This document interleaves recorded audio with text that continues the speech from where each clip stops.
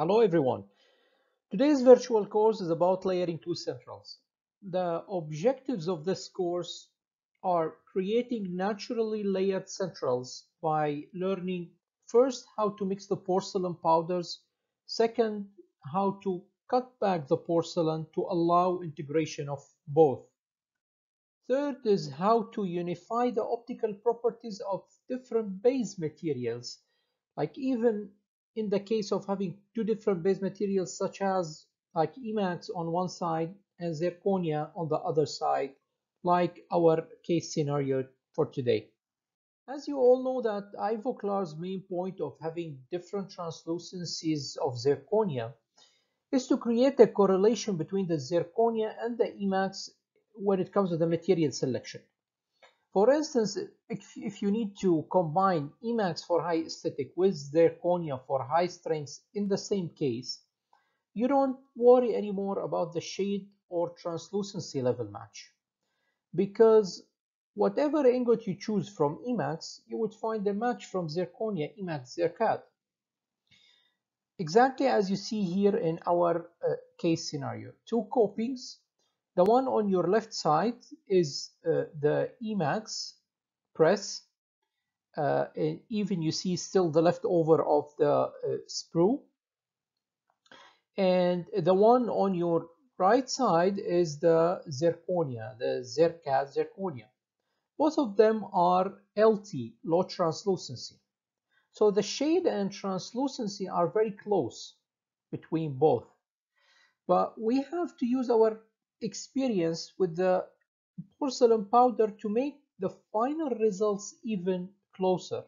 And that's what we're going to see for the rest of this video.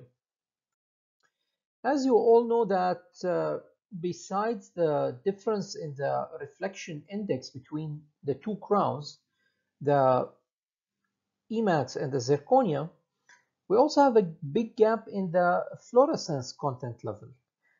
e.max press, the lithium disilicate, has a certain level of fluorescence. Take a look, please. While ZirCAD zirconia has no fluorescence at all. This is the picture on the right side of the screen. This is the zirconia, and the left side is the lithium disilicate e.max. And that's very obvious under black light. And that's one important reason why e.max, whether the pressed or the CAD cammed, must always be our selection for aesthetic region. And no zirconia will beat it cosmetically no matter what. Therefore, the best way here to increase the fluorescence on the zirconia side, on the zirconia crown, is applying a coat of ZirLiner. ZirLiner is the best.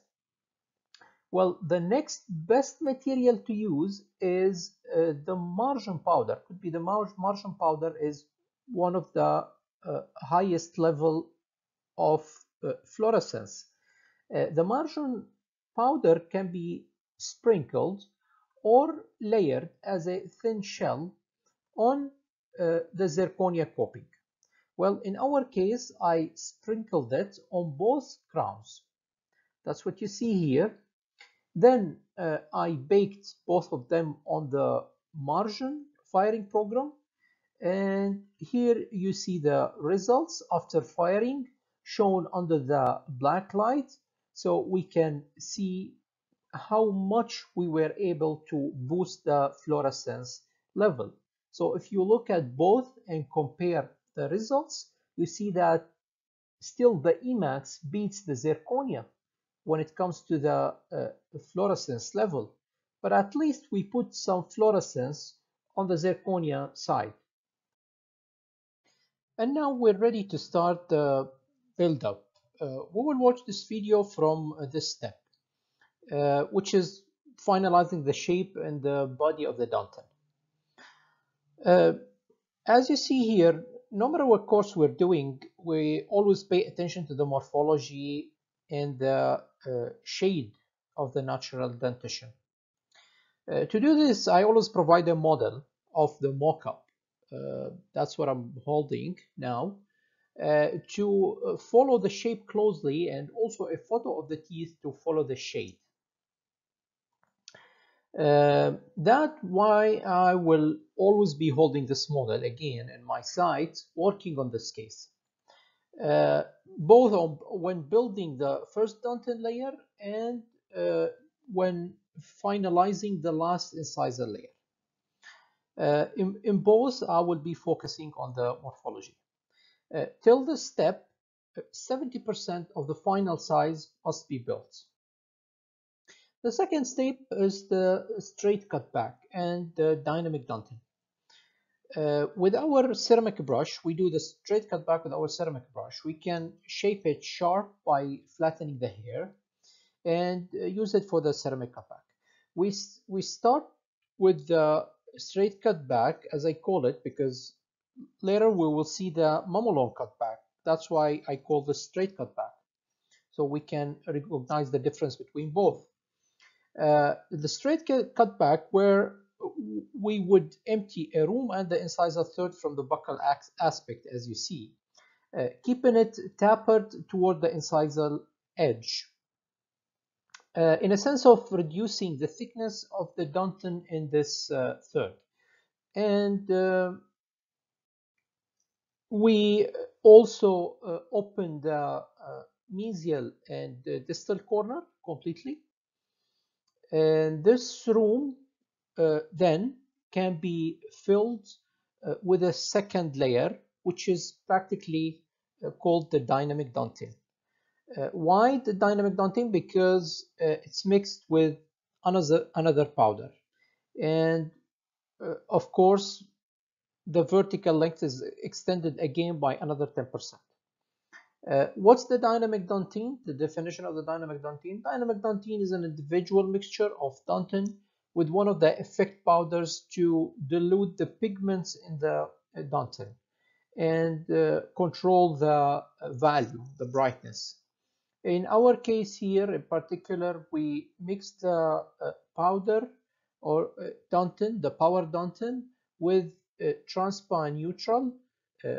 The ratio of the transpa neutral 60% to 40% power Danton to make the Danton more translucent. That's the aim of this dynamic Danton, and consequently create smoother transition among layers.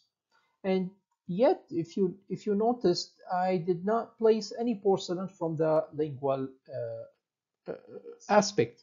The lingual aspect, I'm just trying to like correct here a little bit, but the lingual aspects would stay till the very end, and the lingual aspect is a window for correction, actually. Therefore, I won't close it till I finish layering the entire buccal aspect. And now we get to the mammalon cutback step. And after we make sure that the moisture content is correct to allow us a successful cutback that does not fracture or slump, we would use a ceramic brush in the same manner by flattening the hair of the brush into a blade and cutting the incisal edge into mammalon structure. Remember that the bigger the brush size is the better for separating those mammalon's fingers, obviously, because it makes a bigger blade. The important question here, is there any rules on the width or proportions of those fingers? Frankly, no, but we tend to believe that there are 3 mammalons in the centrals. And since they started primarily erupting as 3 developmental grooves from the childhood, but with time they deform, they are likely to stay 3 fingers or 3 mammalons. And there are also some ongoing studies on the possibility of any correlation between the shape of the tooth and the shape of the mammalon, but no results yet. And some other observations that tend to believe that the distal mamelon is the biggest or the widest, followed by the mesial, and then the middle mamelon, the smallest. Uh, and also the edge of the distal mamelon is tend to be like rounded, while the edge of the mesial mamelon is straightened up. We also could create secondary mamelon, as you just seen here, in the middle and the mesial mamelon, just in the middle mamelon and mesial mamelon, but not in the distal one. Well, at least what you just seen is one pattern of how to create mamelons. Now comes the opalescent step, where we start filling the opening among these mamelons using the opalescent powder. Starting from one side, could be the distal, then moving to the mesial, then filling in between from the labial surface. Of course, we extend the length vertically by another 10% using the same powder. Just to remind you that we have 4 opal effects in our opal effect range. Number 1 is the light absorbent, which gives us the bluish opalescent effect, while number 2, 3, and 4 are light reflective with more whitish cloudy effect. That's of course depends on the thickness of the layer. And we also have additional 2 opal effects, one orange and one violet. Maybe in another video we'll get to discuss in details how and when to use all of them, all of the opal effect powders. Back to our layering here. After we finish from the buckle, filling the opal effect 1, we turn to the lingual aspect to do the same, and we fill the gaps across the mamelon. Very important not to lose focus on the tooth morphology, and we keep our eyes open on the curvatures of the buildup, and we make sure we are following the morphology precisely. Now we could lower the value in some selective spots and increase their absorption of light. Of course, this is optional, but before we need to create a room again, like to apply this absorbent powder. I could also use my blade to scrape away some of the opalescent powder I got on the last layer, exactly as you see now, and apply this powder in the middle, on the incisal third, in the middle between the mesial and distal sides, using this sharp tip of my separation blade, but absolutely after I make sure that the ceramic moisture content at this moment is under control. It must be dry enough so when I move my separating tool on the ceramic surface, it won't collapse. Then I go ahead again and moisten it in order to accept the added layer of powder. And now it's time to replace the thickness of powder I removed with a thin film of absorbent powder or value reducing powder, if we can call it that, such as what I used here is opal effect violet. That would give us the optical effect of more depth in the ceramic. That's very important. And we also could have some external stain on the top. As you see now, we could add some calcification white stain from Ivocolor kit in a form of like brush strikes on the middle third. but make sure that the stain is not pulling together in one spot, neither getting absorbed by the powder underneath it. Therefore, we should condense our ceramic powder before doing the step. This is very important.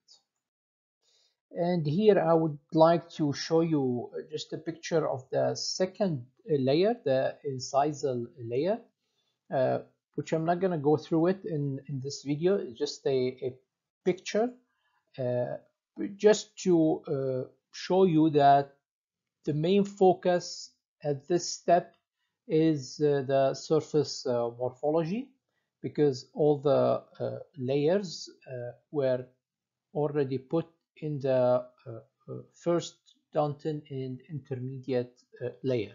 Our final results after the glaze and the manual polishing.